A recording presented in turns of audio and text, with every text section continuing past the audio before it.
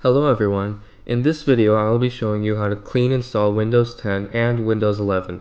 Clean installing Windows is advantageous if you want to speed up an old computer or if you plan on giving away the computer or selling it.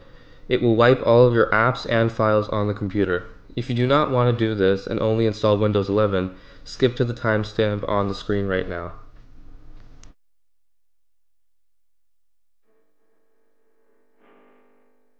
The first step is to make a bootable USB for the Windows ISO. The official method of installing Windows 11 includes clean installing Windows 10 first. This URL will be in the description below. Download and run the media creation tool.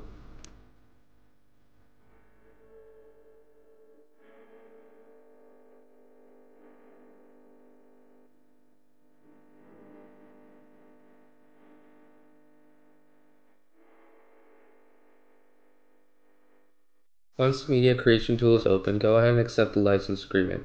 Then click Create Installation Media for another PC. Click Next. Then make sure the architecture is selected on 64-bit, Windows 10, and your preferred language. Then click Next. After that, make sure USB flash drive is selected. If it says we can't find a USB flash drive, go ahead and plug one in if you haven't yet. Then click Refresh Drive List. Select your USB drive and click Next. This process might take some time depending on the speed of your computer. Wait for it to complete.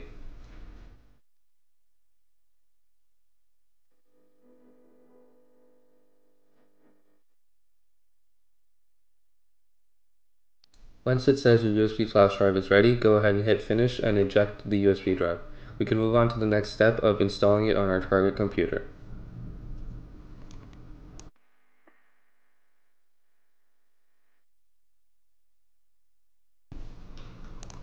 Once we are here at our target computer, or the computer where we want to clean install Windows 10, go ahead and plug the USB drive in. Once it gets a confirmation that the USB drive is plugged in, click the Start menu and then press the power button.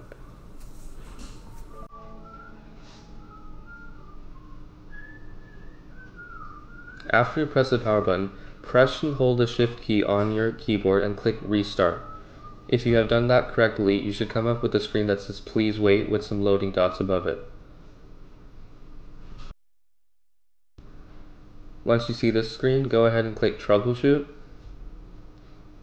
then click Advanced Options, and then click UEFI Firmware Settings, and Restart. This should take us to the BIOS menu of our computer. Some settings we will need to change are the Secure Boot settings. Make sure Secure Boot is enabled. You should be able to find this in the Boot menu. If you have an AMD CPU, make sure FTPM is enabled. If you have an Intel CPU, make sure Platform Trust Technology is enabled.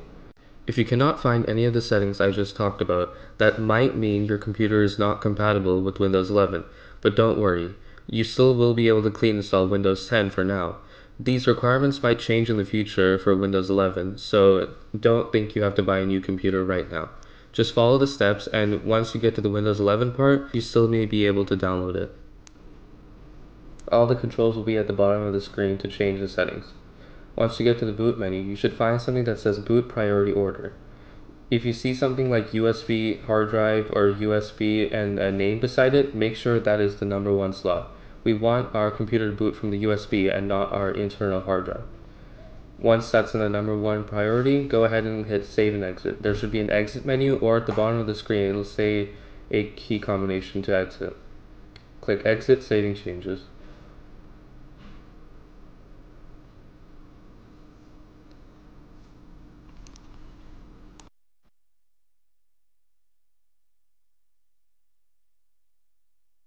Once your computer has rebooted, you should see some loading dots on the screen, and this purple screen. That means we have successfully booted to the USB drive. Now click Next, choosing your languages, and then click Install Now afterward. Click I accept the license terms and click Next. Then click Custom Install Windows Only, and then select every partition and click Delete. This is your last chance to back up your data. After this, all of your data will be wiped. Once you're done deleting all of it, you can go ahead and click the One Unallocated Partition.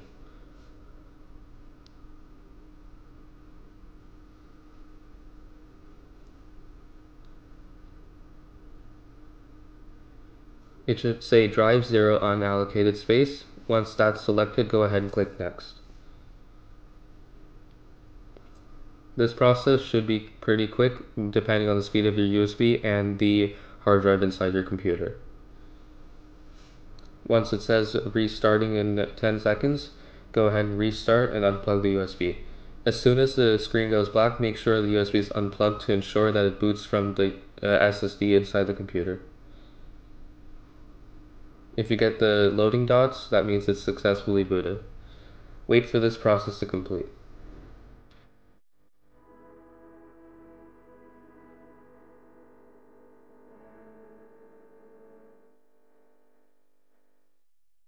Once you get to a screen where it says just a moment, you can go ahead and set up your computer as you normally would.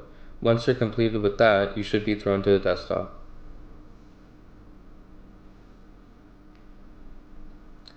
When it asks choose privacy settings for your device, I recommend leaving Find My Device on and Location if you have a laptop. And make sure diagnostic data is on, because to install Windows 11, we need to have that on. The other three can be disabled.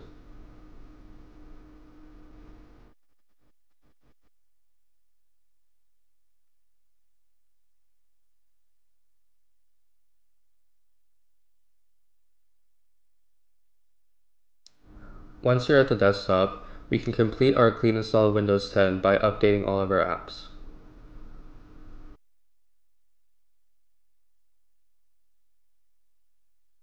To update everything, go ahead and click Settings, and then go to the Update and Security tab.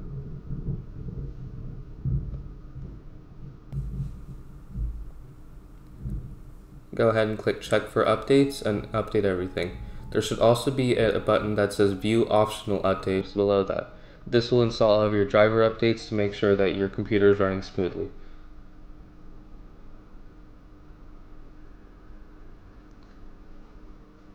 Select all of the optional updates and click Download and Install at the bottom.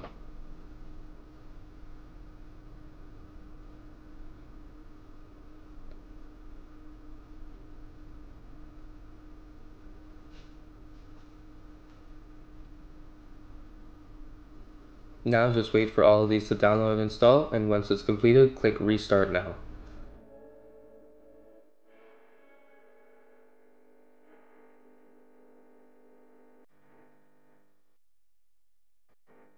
Once all the updates say pending restart, you can go ahead and click Restart Now.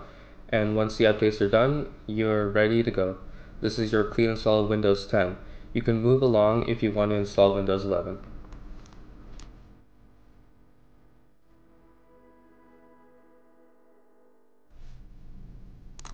Installing Windows 11 is pretty simple. All we have to do is go to the Settings panel, Update and Security, and then the Windows Insider program. Go ahead and click Get Started once the page loads in. If it says that your PC does not meet the minimum hardware requirements recommended, your PC still can run Windows 11, but it might be less than ideal. So once you click Get Started, go ahead and click Register, and then click Sign Up, and then accept the terms and submit. Once it says you're good to go, go ahead and click Close, and then click Link an Account. Click Continue. Make sure the dev channel is selected. If you only see the release preview channel, that means you cannot install Windows 11. The beta channel has not released Windows 11 yet. Make sure dev channel is installed. Then click Restart Now.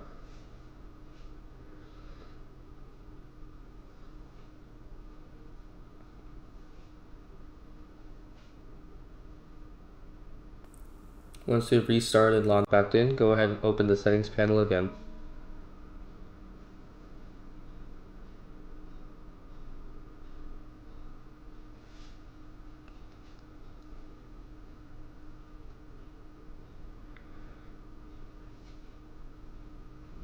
Once you click Check for Updates, the Windows 11 update should just pop up. You might have to click Check for Updates multiple times before it shows up.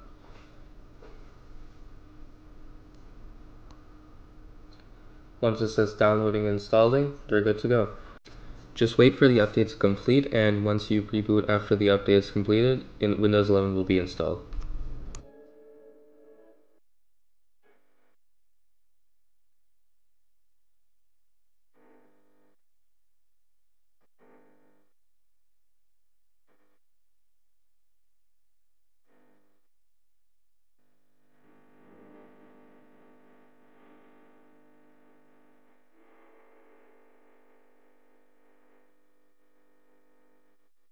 Once you sign back into Windows, you'll be greeted with the new Start menu and new taskbar.